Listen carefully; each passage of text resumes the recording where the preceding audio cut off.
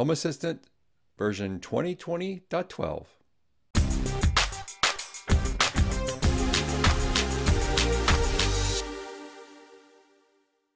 So today I thought I'd talk just a minute about the new versioning system in Home Assistant and a little bit about what's in version 2020.12.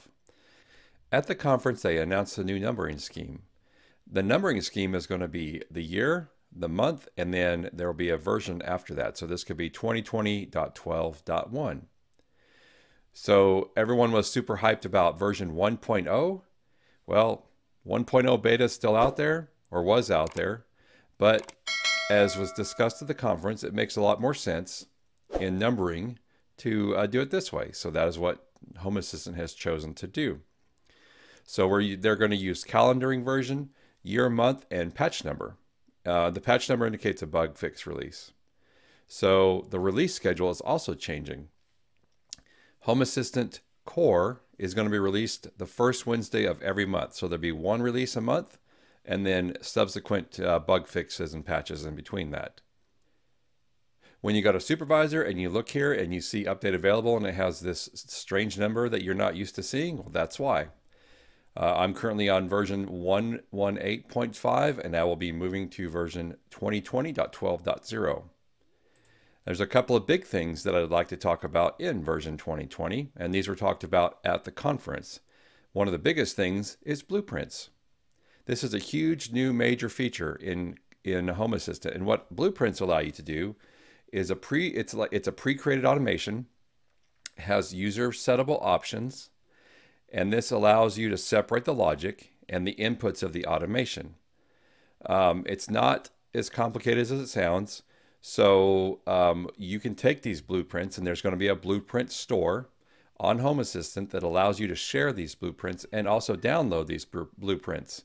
And these will give you the ability to share your work and also be able to take other people's work and bring it into your system.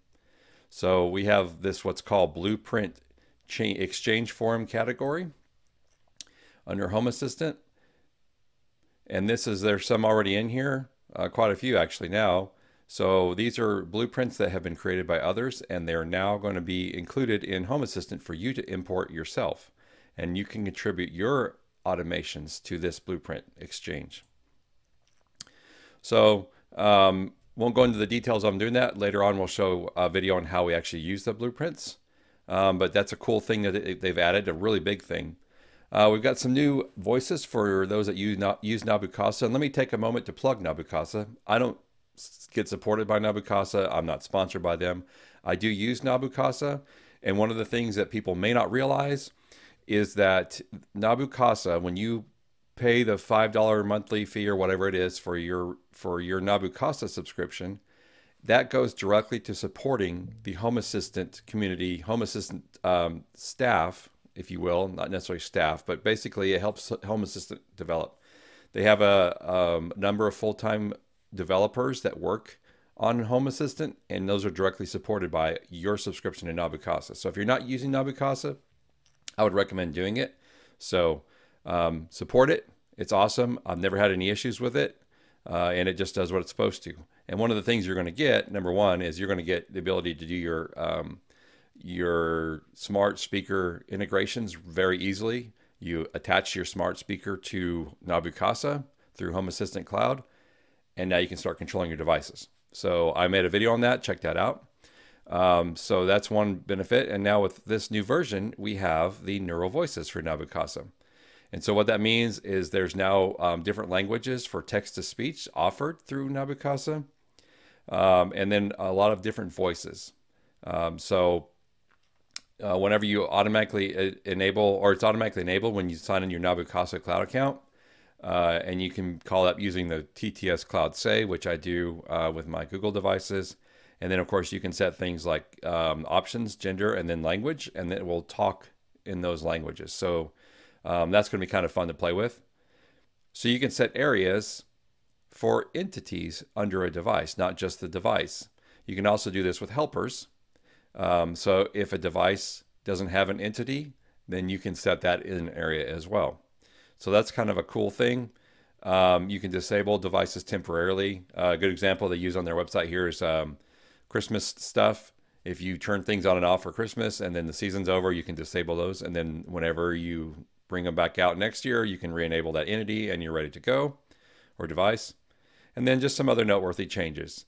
You can read through all of these noteworthy changes. One of the big ones for me personally is the Nest integration now supports camera and doorbell events, thanks to Alan Porter. So make sure that if you're not doing the Nest integration, oh my gosh, there's so much information out there now on the Nest integration. It is not easy, but we've worked hard to, or I've worked hard to build some videos for that. I've answered a lot of questions. It's probably my number one item for discussion is the Nest integration, but that's out there.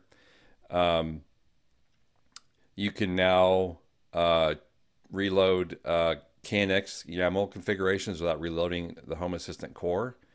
And then what else we have here? I did hear that drag and drop is available. It may not necessarily be specific to version 2020-12, but it is available under the UI. You can now modify things with drag and drop.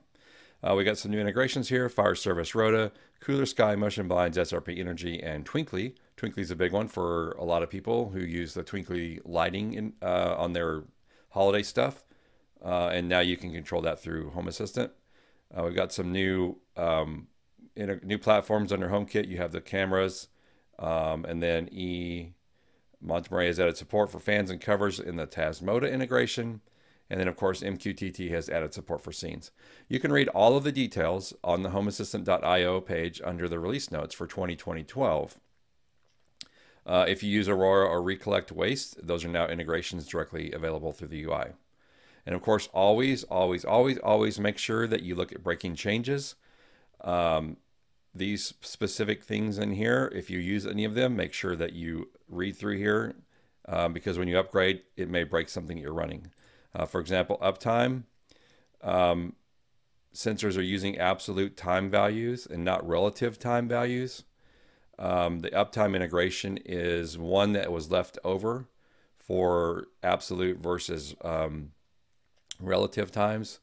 So they have changed that to follow the new time that they're using. And with that, the side effect is unit of measurement option is now deprecated and can be removed. Anyway, so make sure always that you read through these breaking changes, because I know a lot of people have been bit by the upgrade where something in there they didn't read about breaking changes and it blew something up. Salt Fiber Box, Ubi Router, and this one, SMS, is all going away. So those are being pulled out. And you can read about all of it on this page. So I just want to give you a quick overview on just what was going on in Home Assistant 2020.12 and helping you understand, if you didn't go to the conference, why all of a sudden you're seeing this versioning number. Jump in there, do the upgrade, make sure you read breaking changes first and anything that might apply to your configuration. As always, comments down below. If you feel like you want to support me, I got some links for Ko-fi and Patreon below as well. And jump in my Discord, and we will see you on the next one.